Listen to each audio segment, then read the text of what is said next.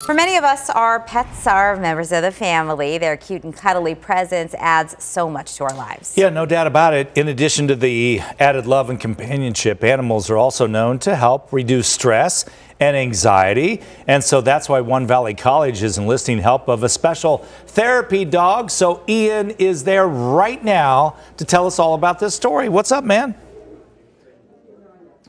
What is up, Scott? I have 2 dogs because you guys cause me so much stress, and you know that's how helpful they can be. Check it out. I'm kidding, of course. We're at the Arizona College of Nursing. Listen, nursing school, medical school, all of that stuff. It is very, very tough, stressful. You got to remember a lot of things. So what better way than to have a dog named Lucy? Here she is. She's such a good puppy. Beautiful Irish setter Lucy is here, and she helps the students. Dr. Jen, you're with us. Tell me how you guys came up with this idea and how it's worked out so far. Sure. I became involved in therapy dog program about 4 years ago and really enjoyed working in the hospitals. And then when I came to work within higher education, I thought it'd be a great opportunity to bring the program here. Nurses right now are at sort of an all-time stress level, and we want to help our students build resiliency while they're here in school.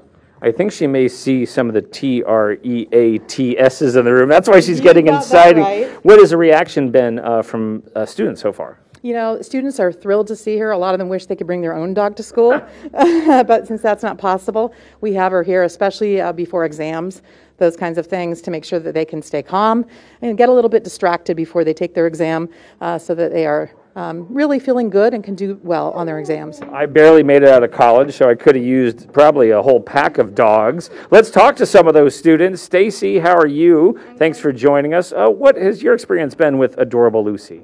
Well, she does raise the serotonin in our brains, and as today we do have an exam, so it is very nice to have her here to give us a little boost of confidence and to ease our stress levels. It's been a pleasure. I'm glad Dr. Bonilla has brought her on campus. That's awesome. Trace, I saw her making the rounds. They're taking a test in the room next door. Has she helped your grades? Yeah, I mean, it's really nice to have a dog around. I love dogs, and so just having one around automatically boosts the mood.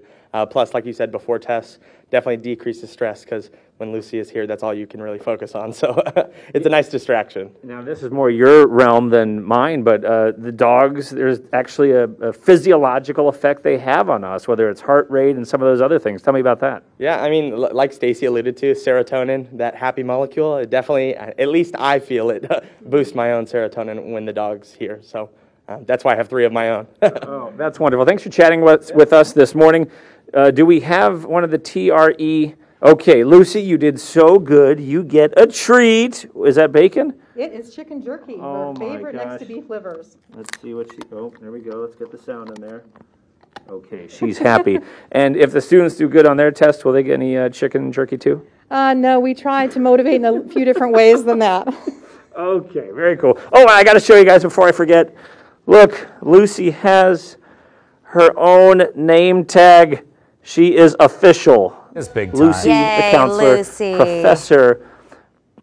Professor Pawsitive. Isn't that awesome? I like I that. don't even have a name tag, so she's, oh, there's a piece. You're missing a piece, baby. There you go. Good job. Oh, You too, Ian. Oh, okay. Okay, yeah, there you go. I get some treats too. Nice job. That's really cool.